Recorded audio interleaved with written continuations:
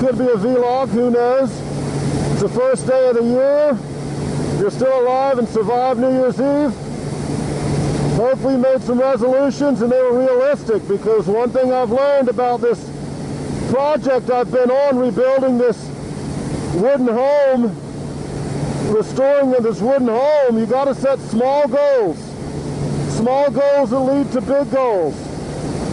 Because it's such a massive project for me, for one person, you can easily get overwhelmed and discouraged, and then your morale drops and it really sucks when it should be a fun thing to do. And to make it so, you got to set small goals, and you easily achieve those and you feel good about it, and you're working towards a larger goal. And like my mom says, if you get a piece of paper and write these goals down and on paper so you can look at them from time to time, your small goals will lead to large goals, long-term goals, short-term goals to long-term goals.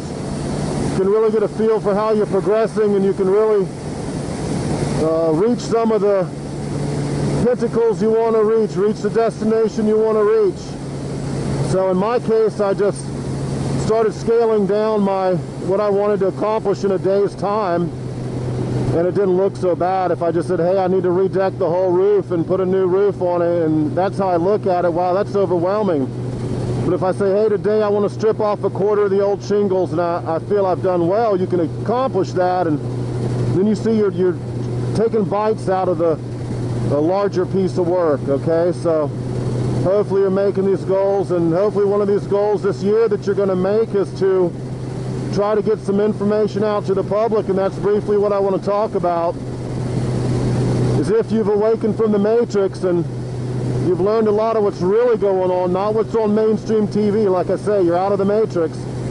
Your job, your duty then, is to relay this information to the public at large. And I'll never forget a comment made by the gentleman that runs chemtrailplanets.net, and I'll leave you a link to that because it's a great website. Harold Save, he once said that it's like selling magazines door to door. If you knock on a door and you're trying to sell them a magazine and they look at you and they appear disinterested, don't waste any time trying to convince them. Move to the next house, knock on that door. Maybe that guy shows interest. And this is how you do it. If their eyes glaze over, if they appear uncooperative or uninterested or apathetic and don't want to get involved, move on to the next person. Don't waste your time, you know. You don't even know if that person could be a shill or a troll if you're online. You don't know who these people are. So pretend you're selling magazines, move to the next person, and it helps if you provide documented proof of your assertion. That's one of the compliments I got from Michael C. Rupert on my book, is he said that I carefully document my assertions, and I do. So when I tell you that thousands and thousands of our veterans are suing the Pentagon, DOD, and CIA for a bizarre experimentation, including planting septal implants up their nose in an effort to quote-unquote control human will and behavior, I document that, you know. But if their eyes glaze over and they look like they don't want to hear it, I'm on to the next person now. You know, same goes for the Plume-Gate and all my documented evidence there. You give them the documented evidence, tell them we got a damn serious problem. They either take the bait and bite and look into it and they're interested and want to help, or they don't. You move on to the next person. So that's a bit of advice I'm going to give you.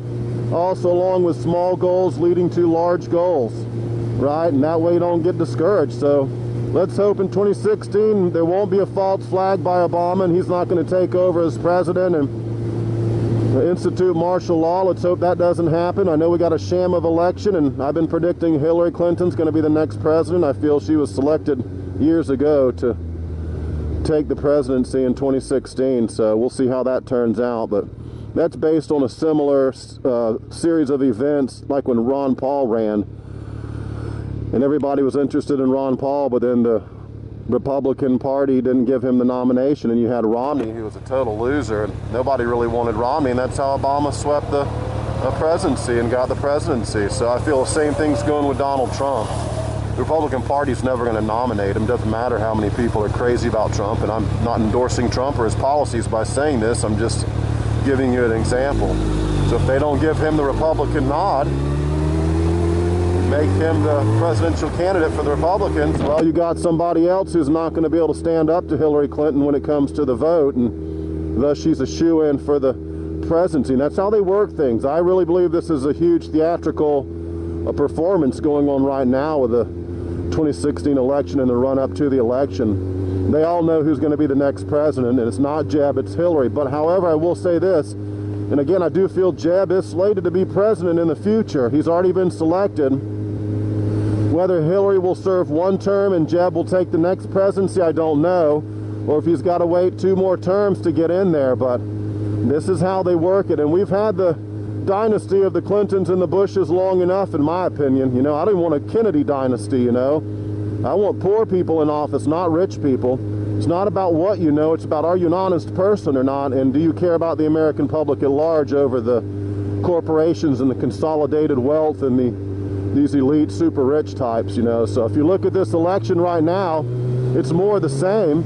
Just a lot of rich people running for office that they don't have the concerns of the small guy, trust me on that. But the American public is completely fooled into voting for these people every time. Every election there's another multi-millionaire, group of multi-millionaires running for office, and the public takes the bait every time and keeps voting for these people. And I don't know that any third-party candidate's any better, because I haven't heard any of those people talking about what I talk about. In fact, I'll link you to my article I wrote, if I was president, some of the measures and steps I would take and things I would bring attention to. And when you look at my list of about 40, 45 things, nobody's talking about these things. Nobody. And that tells me we're being taxed and we're not being represented. And it tells me the next president's not kicking the can on down the road. He won't even talk about the nuclear crisis. If you don't think there's a nuclear crisis, you obviously haven't read my book yet, because it's in their own words how bad it really is, you know. All right, folks, I want to keep this one short, and I got to feed my cats and get back home, but I hope you have a great new year, and peace and love to all of you. Take care of yourself. This is Hatrick Penry. Over and out.